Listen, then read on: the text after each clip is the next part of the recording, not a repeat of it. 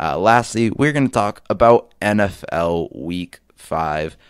First, I want to hit on Panthers versus Falcons. Now, the Falcons are now 0-5. They had fired their head coach and their GM, which I think is 100% the right move to make, as Dan Quinn just does not know how to hold leads at all. He's a defensive coach, and their defense has been absolutely trash for years now.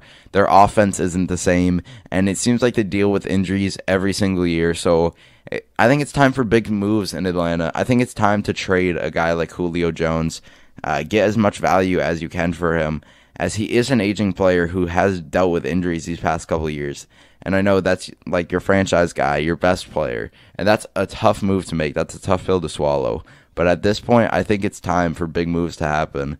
I would keep a guy like Calvin Ridley because he is a younger player on a smaller contract. I would keep guys like Deion Jones because he's young, Grady Jarrett, and hopefully you guys can have a big draft this year, because I think it may be time to replace a guy like Matt Ryan too, as he's been pretty lackluster this year with really good offensive weapons. He is some of the best receivers in the NFL, and even though Todd Gurley hasn't been super consistent yet, he's had some really good flashes and had some good games. Like in this one where he had 14 carries for 121 yards and a touchdown. Calvin Ridley and Julio Jones make one of the best, if not the best, receiver tandem in the whole league. Calvin Ridley had 8 receptions for 136 yards this game, but Matt Ryan is just a player who is good, but I just don't think is good enough. And with the age he's at, I think it's time to try and draft a young quarterback, even if it's maybe later in the first round. A guy like Trey Lance could be an interesting pick for them. Maybe let him develop behind Matt Ryan for a year, and then he would have good weapons to start his career off, so that'd be an interesting move for them. But I just think there needs to be big change in this organization, because they've been a consistent underperformer. But literally, other than them making the Super Bowl, where we all know what happened there, the blowing the 28-3 lead, they've been consistent underperformers every single year, and it's continuing to happen this year. They continually deal with injuries. They continually just don't look as good as you expect. And them losing to a Panthers team who, even though they're 3-2, they haven't faced the best competition. They beat a Chargers team who is solid, but that was basically a 50-50 game. They beat the Cardinals, which was an impressive win. But this Panthers team isn't really good. And they lost to them, and it's just a bad look for the Falcons. They are 0-5, looking like one of the worst teams in the NFL, even though they have way more talent than any other team who is in the same situation than them.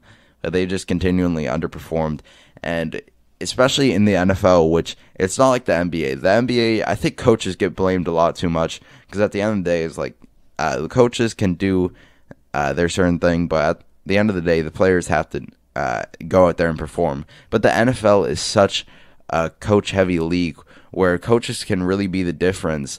And we've seen that for years and years now, where teams like the Patriots, who even though they're talented teams every year, they may not necessarily be the most talented. But with a guy like Bill Belichick, you can consistently rely on the Patriots being good.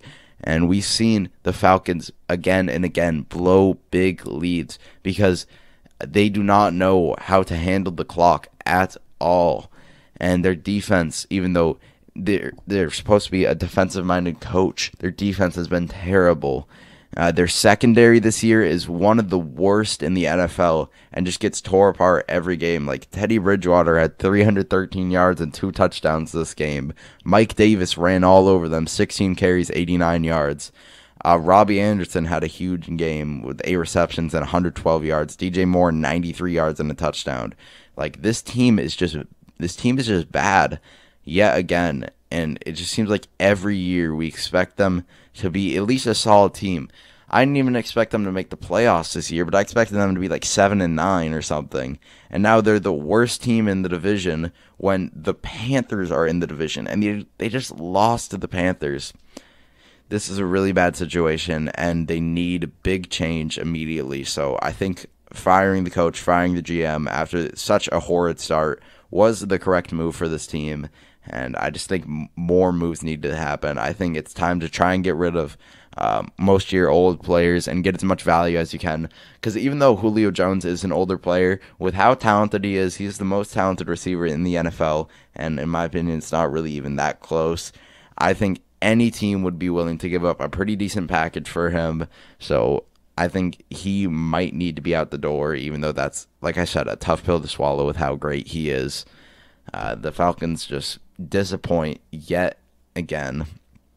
And yeah, really, really tough for them and their fans to continually deal with this.